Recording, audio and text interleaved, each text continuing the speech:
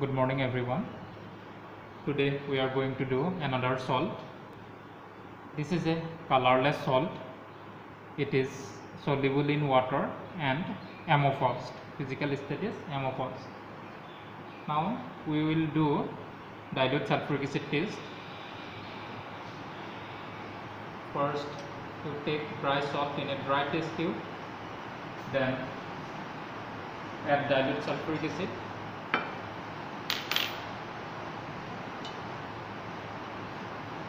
There is no observation, so all the radicals are absent in dilute sulfuric acid. Now we will do concentrated sulfuric acid test. For concentrated sulfuric acid test, again you take dry salt in a dry test tube.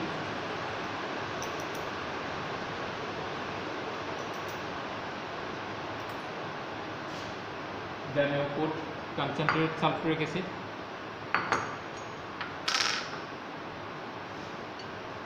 And observe the test tube very carefully. Some observation is coming from here. A very light pungent fumes is coming from the test tube. If you get this type of observation, then you dip a glass rod in ammonium hydroxide solution. This is ammonium hydroxide. Then you place the glass rod on the mouth of the test tube, and if you get dense white fumes, then it may be chloride. This is the observation for chloride radical. So our dry test for acid radical is completed. In dilute sulfuric acid we got no observation, and in concentrated sulfuric acid we got some observation for chloride radical. When we added concentrated sulfuric acid in dry salt, pungent fumes of HCl gas liberated from the test tube, and when we placed a glass rod dipped in ammonium hydroxide solution, then it gives dense white fumes of ammonium chloride. So this is the observation for chloride radical. Now we are going to confirm it. Confirmatory test for chloride radical, the silver nitrate test. First you prepare salt solution.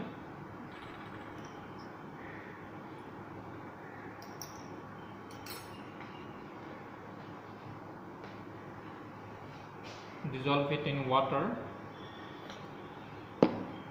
So this is salt solution.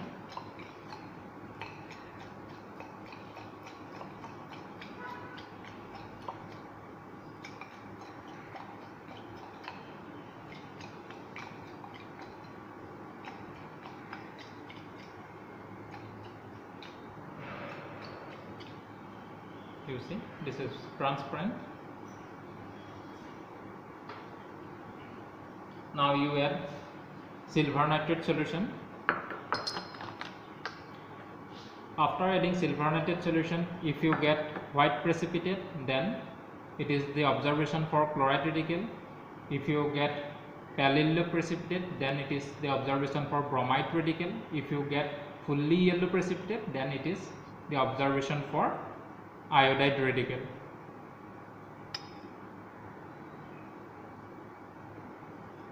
So we got white precipitate, so this is the observation for chloride radical. If the white precipitate is dissolved in ammonium hydroxide solution, then it is chloride. This is ammonium hydroxide. We put here ammonium hydroxide.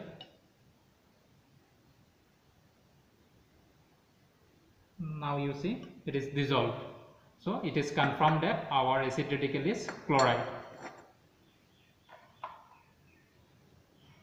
Now weight test for basic radical, the group analysis. Since the salt is colorless, so we have to start from group 0. Prepare salt solution.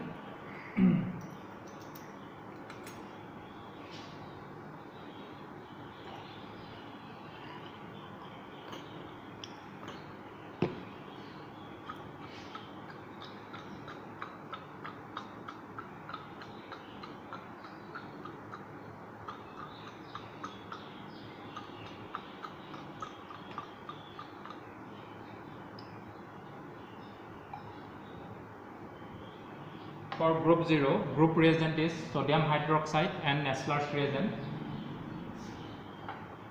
You take salt solution, then you add sodium hydroxide,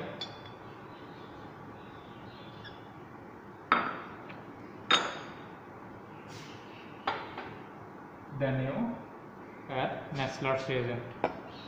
After adding Nessler's reagent, if we get brown precipitate, only then group 0 is present.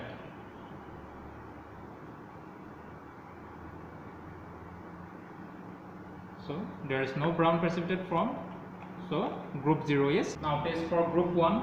Again you take salt solution. Group reagent for group 1 is salt solution plus dilute HCl. This is dilute HCl. After adding dilute HCl, if you get white precipitate, then group 1 is present. In group 1, lead ion is present.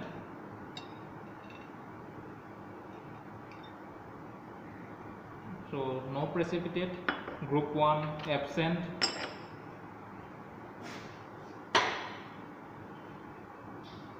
In the above solution, I have passed H2S gas from Gibbs apparatus and there is no precipitate, so group 2 is absent. In group 2, copper is present. Now test for group 3. For group 3, again you take salt solution. Group reagent for group 3 is ammonium hydroxide in presence of ammonium chloride. In group 3, always you add excess amount of ammonium chloride.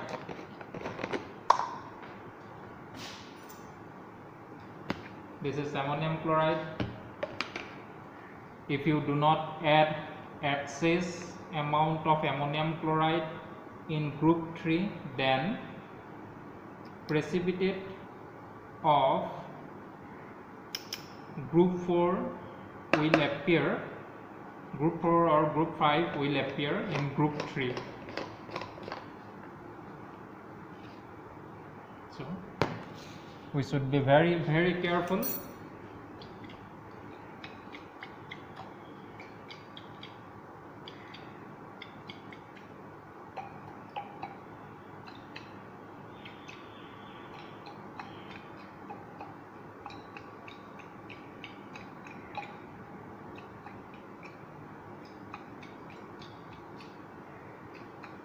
First you dissolve the ammonium chloride. Now you add ammonium hydroxide solution. If precipitate comes, then group 3 will be present. Now you see there is no precipitate. You see there is no precipitate. So again group 3 is absent. Now test for group 4 or group 5. First you take salt solution, then you add ammonium chloride. Ammonium chloride. Now you write confirmatory test for group 5. For confirmatory test, you dissolve the white precipitate in dilute acetic acid, then you divide the solution in 3 test tubes.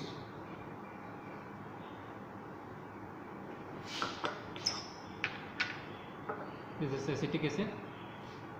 If you add acetic acid here, it will be dissolved. Now you see it is dissolving.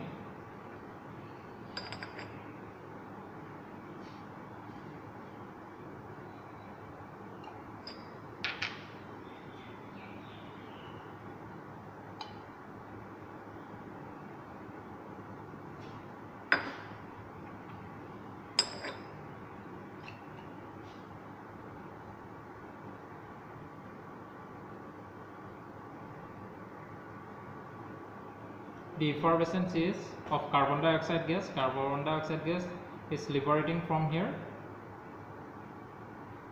Now it is transparent. and divide into 3 test tubes. Okay, these are 3 test tubes.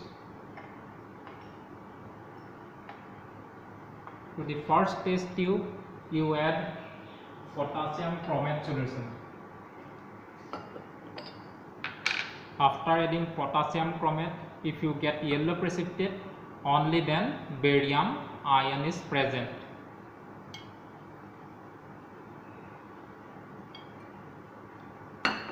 So this is not a precipitate, this is transparent, so this is not, color is changed but this is not precipitate.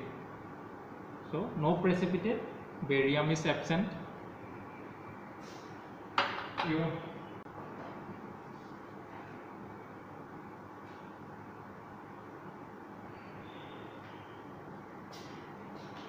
This is ammonium sulfate. After adding ammonium sulfate, if you get white precipitate, only then strontium is present.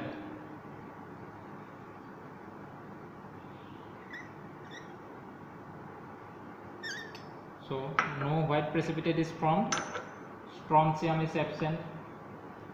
Again you take the third test tube and here you add ammonium oxalate solution. If white precipitate comes, then calcium is present. So you see we got white precipitate, so calcium is present in our solvent. Now we are going to perform flame test for group 5. This is the most important confirmatory test for group 5. For flame test, you take a platinum lobe. This is platinum lobe. Make a ring here.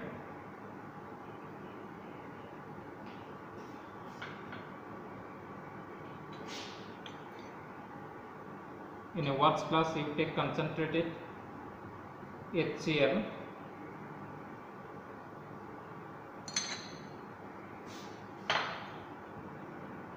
Then you dip the platinum lobe in the HCl.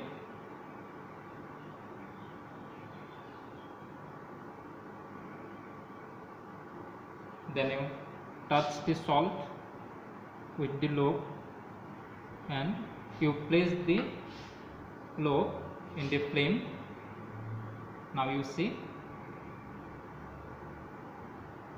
the brick red flame is observed. Flame test, if you get apple green flame, it is the observation for barium radical. If you get crimson red flame, then it is the observation from strontium radical. If you get brick red flame, this is the observation for calcium radical. So here we got brick red flame, so it is confirmed that our basic radical is calcium. Thank you.